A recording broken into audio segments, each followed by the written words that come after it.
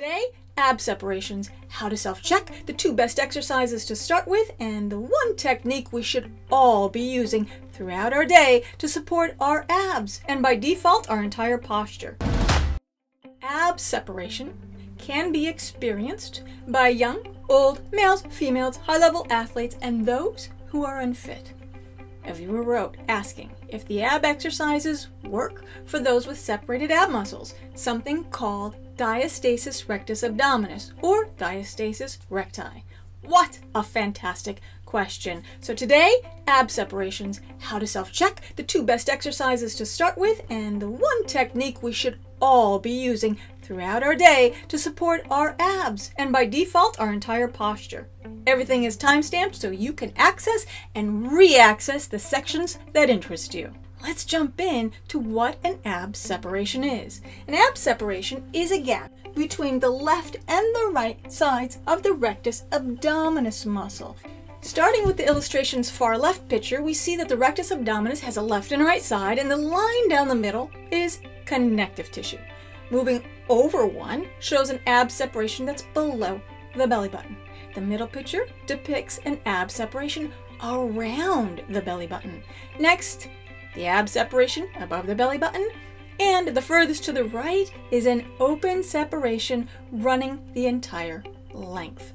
When the separation measures a little over an inch or 2.5 centimeters, it's often measured by 2 finger widths, it's considered a separation worthy of focusing on closing because continued abdominal pressure that we place on those ab muscles will only weaken it over time. Reasons a separation can come on: age, weight gain, you're a top level athlete and you're exerting yourself, heavy weightlifter, do a sport that does a lot of torque. There are lots of ways that our abs can become weaker in one section or all the way up and down. For sure, pregnancy, postnatally, when you get up and start doing things before your abs and pelvic floor are fully healed. The most common way to check is to lie on your back and bring your heels as close to your buttocks as you can. You'll make sure your back is nice and flat. Using your hand with the fingers pointing down, your palm is facing towards you. You place your fingers on the spot you would like to check. You apply a bit of downward pressure. Hold your fingers there. I always begin at the belly button. You then roll your head and shoulders upward, slightly off the floor, and if it's more comfortable, you can support your head and neck with your other arm. As you roll your head and shoulders, you will notice the 2 sides coming together. If there's a nice tight resistance that kind of presses your fingers upward because those 2 sides are coming together and the connective tissue is strong, fantastic. If all the checks that we do are the same, you'll use the Simplify Self-Care ab exercises as protective maintenance. So that's how you check. If you feel a gap of 2 finger widths or more, make a note of how many fingers fit in there. 3, 4. You're going to take the same hand, you're going to move it up 2 finger widths. Go 2 finger widths above the belly button. Repeat, rolling up, check it out, figure out how many finger widths, if any, and then release. The next check is 4 finger widths up. Same thing, position your hand, head roll up, air is coming out as your abs press downward. You'll move 2 finger widths below the belly button. Make a note of each gap, if any, along the way. There is one more circumstance I'd like you to be aware of, and that is if you do not experience a gap where your fingers press downward, but you experience a bulge, or what they call a doming that comes up through the middle, you absolutely do the exercises in a way assuming that you have a separation, and it'd be very good to ask your GP or physical therapist about that doming the next time you visit to help confirm whether or not you have a separation. They can give you guidance if you feel you have a bit too much insulation around your midriff to be able to check.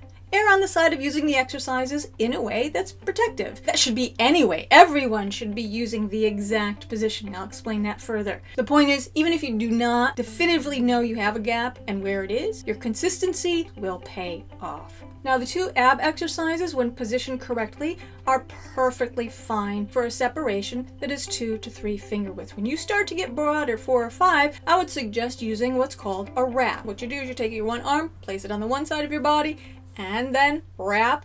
Bring your sides together for additional support, and then do the exercise exactly how it's been described in flattening your tummy. As you improve, things like hip pain, back pain, better posture, better mobility, incontinence can be improved at the same time. I absolutely leveraged knowing ab separation is common and incorporated the best exercise to start with for every single person anyway. Couch potato to top level athlete, because this muscle is so undertrained across the board.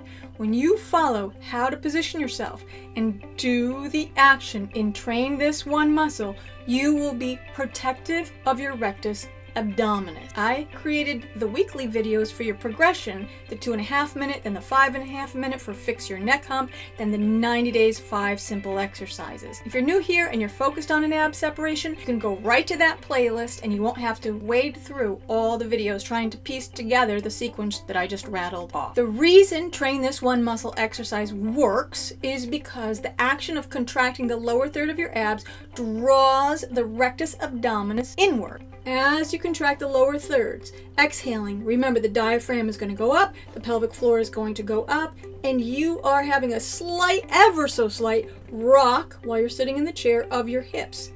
And because the draw is up and inward, you are not pushing against the abdominal cavity and applying pressure in the opposite direction. Any type of stress or push is actually going to push on that and make more of a separation. But when you are training the diaphragm and pelvic floor muscles to draw upward, you're training your rectus abdominis at the same time. If you're trying to close your separation when you do sit-ups, as you come closer, as these two sides come closer, and if you hold your breath, especially if your mouth is not open and you haven't contracted your lower thirds first, what will happen is you're going to keep pushing and creating that bulge. That bulge is going to weaken and weaken. Same thing for alternating bite crunches, even planks. You want your separation to be closed before you do those. This video will be too long to re-go through that exercise. If you're new here, use the playlist. And when you first go through it, try to resist poo-pooing how simple it looks. I can tell you, after almost 4 decades, yes, going on 40 years of teaching, the work that you do with your breath in the proper, fully extending sitting position, drawing your abdominal muscles inward towards your spine, is the absolute most effective technique you can learn for your body and your spine stability lifelong. The E for E, breathing. Yes, even the breathing helps you with ab separation. Research shows that learning to engage the deep core muscles using proper breathing during exercise transforms posture while it protects your other muscles, including your rectus abdominis. So E for E, you exhale on the effort, again pressing the lower third of your abs toward your spine. The 90-degree leg lowering in fixing your belly pooch has mega benefit too. Here is the ab separation advice when it comes to the 90-degree leg lowering. Maintaining the posture is the key. That's where the muscle work is. The position. Getting into the 90-degree leg lowering position is an actual exercise, especially for someone with an ab separation. And it is one of the reasons I loved Sophia's question. When she asked it, I responded to her with, "This is fantastic," because it gives me an opportunity to re-emphasize, to make a big deal out of the importance of positioning of every exercise. The 90-degree leg lowering, the position alone on your back with your legs bent, checking to see if there's a space between your back and the surface. And if so, taking the time to use the proper prop beneath your head. The correct height of the prop will biomechanically flatten your back. It may take a few moments to find the right height, but please don't settle for pretty good. Once your back is positioned nicely against the surface, the action is contracting of the lower third of your abs. Your belly button is contracting and it's drawing inward. You're not sucking up. The contraction is drawing inward, so you press toward your spine. The contraction of your lower abs is drawing the rectus abdominis again inward. You see where we're going here? When you draw them inward and you offer them resistance, that over time is the type of workout that will result in helping you improve the ab separation. There absolutely is no benefit going lower with your legs if your back is not plastered into the surface. In answering Sophia's fantastic question was to reinforce a couple things. One, position, position, position. And two, it may be that unbeknownst to you, you have an ab separation. And knowing that may give you the motivation to keep on keeping on when maybe you feel that you're not progressing fast enough. Now on to the one technique that all of us should be doing to protect ourselves from everyday movements that can make ab separations worse or create them over time. It's actually very simple. Take a day to check in on the things that you most often repeat. Any action where your ab bulges out when you do it is a good thing to look at. And here's an example. How do you get up from a chair? Do you lean forward, let your tummy face downward as you get up? Instead, incorporate the simple self-care action of contracting the lower third of your abs, then get up. Feel the difference? How do you get out of bed each morning? Try getting in the habit of rolling to the side, using your arm, contract your abs, then press up to the seated position. You strengthen your arms, you protect your back, and you work your lower abs immediately. How are you getting in and out of your vehicle? And so on. The one technique throughout the day, whether you're lifting groceries, your grandchild, huge load of laundry, getting your infant out of the car with a car seat. Oh my God, we used to go through that. Postnatal moms would have their shoulders, their abs totally destroyed by this action. Incorporating this daily technique is even more important if you find you have a gap. Look at your abs during the exercise. Are they doming? Be very mindful of how you breathe during the exertion parts of exercise in general. The first step in each of these actions is asking yourself, did I use my lower third of the abs? When I'm shoveling, when I'm raking, when I'm lifting huge loads of laundry, am I contracting my lower abs first to avoid overloading internally the stomach wall? If you've had changes in your weight or you know you haven't been using your ab muscles, take the time to train your diaphragm first. Then layer on the 90 days 5 simple exercises.